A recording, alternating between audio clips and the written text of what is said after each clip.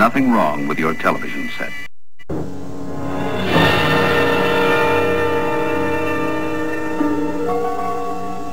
There is nothing wrong with your television set. Do not attempt to adjust the picture. We are controlling.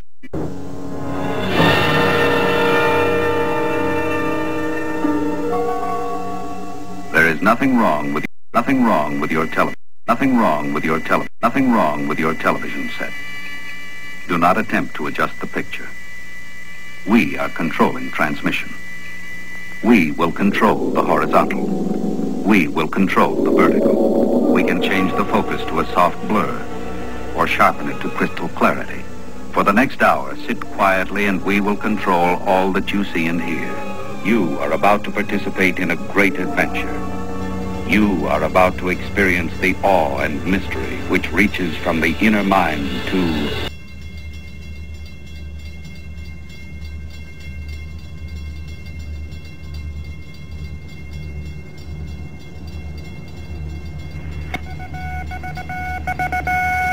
Headline edition, July 8, 1947. The Army Air Forces has announced that a flying disc has been found and is now in the possession of the Army.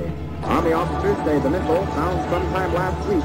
This is a China UFO, July 9, 2010, from Yuku, and it's a chemtrail jet with rear-facing lights, forming a hologram or something now.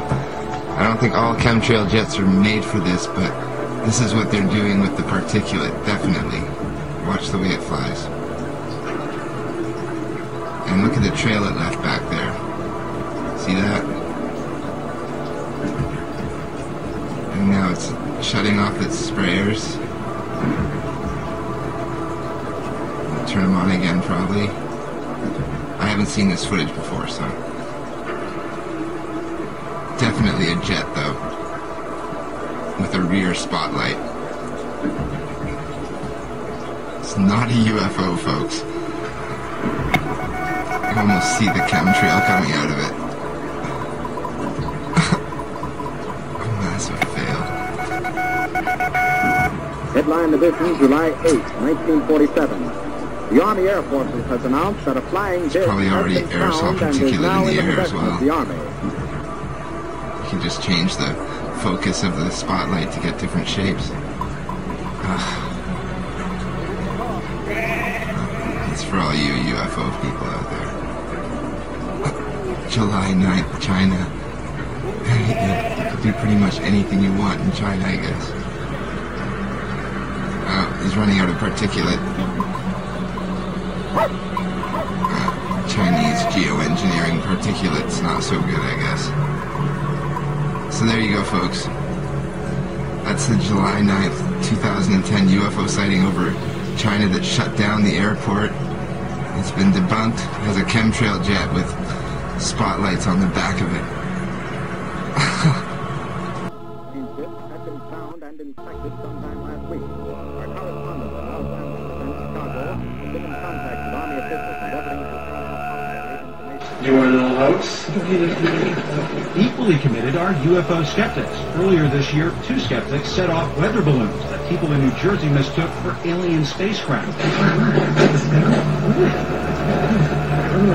The pranksters showed up on the local news, pretending to be eyewitnesses.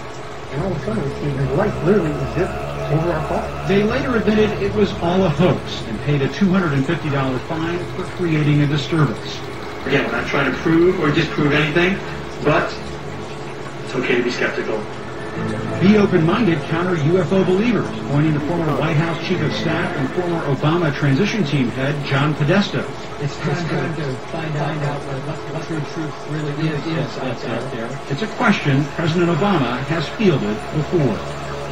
The 3 astronauts of Apollo 11 who went to the moon back in 1969 all said that they believe there is life beyond Earth. There's life beyond Earth. Do you agree? You know, I don't know, and I don't presume to know. What I know is there's life here on Earth, and that we're not attending to life here on Earth. We're not taking care of kids. who are alive and unfortunately are not getting health care. We're not taking care of senior citizens who are alive and are seeing their heating prices go up. So as president, those are the people I will be attending to first. There may be some other folks on their way. There may be some other folks on their way. There may be some other folks on their way. There may be some other folks on their way.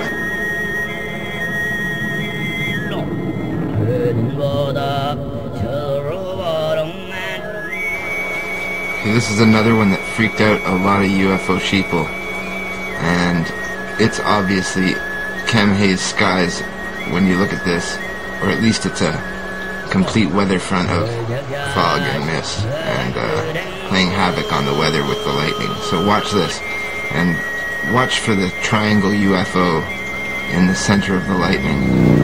I'll try to get you the best picture I can. 会议上持续了半个小时以上，画面实在是很惊人。那么就从黑蒙蒙的云层中往四周看出，一再射闪电就像是火丝，不断蔓延，将整个天空照亮。闪电甚至不止出现一处，还在画面中左边延伸到右边，这样实在壮观。 Rainey says that so far as can be determined, no one saw the object in the air, and he describes it as being made of some sort of tinfoil. Other Army officials say that further information indicates that the object had a diameter of about 20 to 25 feet, and that nothing in the apparent construction indicated any capacity for speed, and that there was no evidence of a power plant. The disc also appeared too flimsy to carry a man. Now, back to Taylor Grant in New York. They try to cover it up with the name.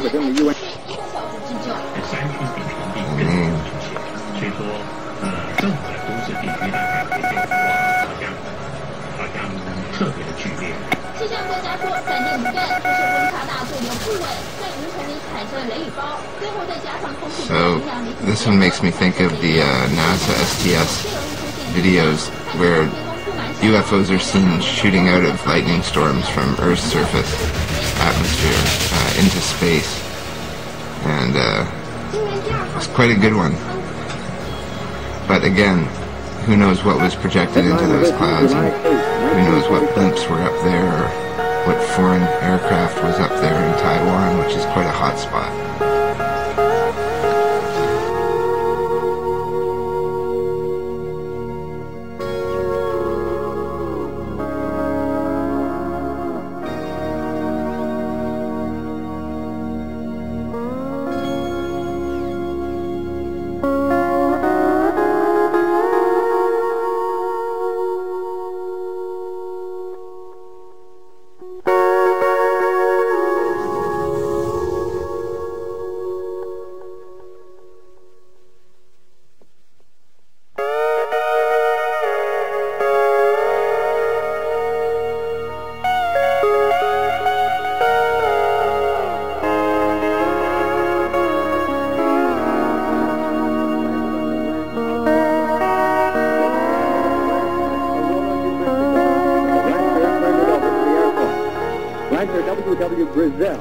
Who discovered the saucer. Colonel William Blanchard of the Roswell Air Base refuses to give details of what the flying disc looked like. Get ready. Get our toes down the East Coast. I'm talking to you, baby.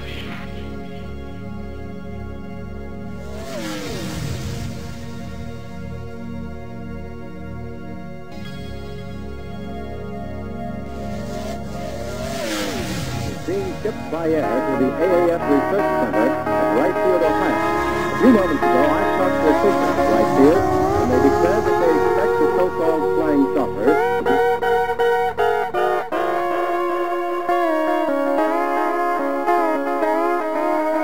Headline edition, July 8, 1947.